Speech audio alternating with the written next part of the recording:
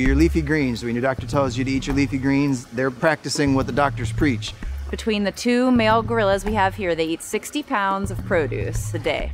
So we're talking endive, dandelion greens, romaine lettuce, they eat green beans, and that's the bulk of that 60 pounds. We've seen incredible health benefits. Given that, we want to try to buy as much of that produce as we can from local sources. It's fresher, there's a smaller carbon footprint, it's coming from down the road, and we're investing back in the community. We're keeping our dollars locally. We have two adult male gorillas here, Mokolo and Bebac.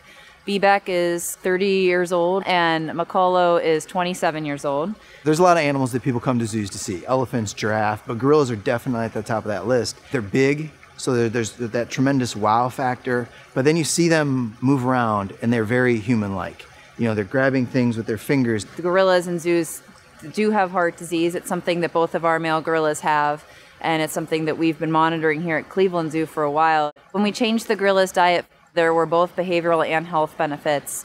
The gorillas spent about double the amount of time feeding, so they were a lot more behaviorally active. Additionally, from a health perspective, we did see that their insulin and cholesterol levels were lowered after we made the diet change. We have a lot of people here that lead what's called the Great Ape Heart Project, and we work with other zoos on that.